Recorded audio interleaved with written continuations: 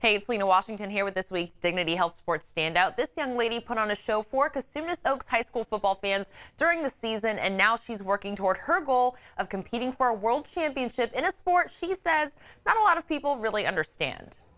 My name is Madeline Stiehl.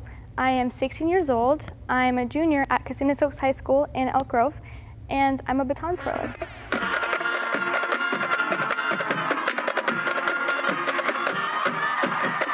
I started twirling when I was like 3 years old, and I've been twirling ever since. On Friday nights, I twirl and I perform with the color guard and the marching band.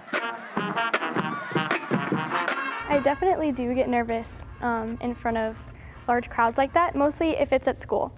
Like, usually at a competition I'm okay, but when it's in front of kids that I go to school with and that I might know, I get a little nervous.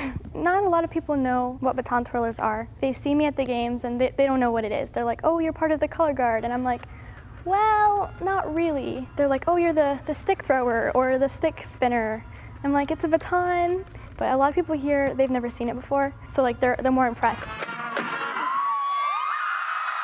So if Madeline makes it to the baton twirling world championships, they will be in Italy in August. And if there's a student athlete you would like to see featured on ABC 10, head on over to our website and submit a Sports Standout nomination.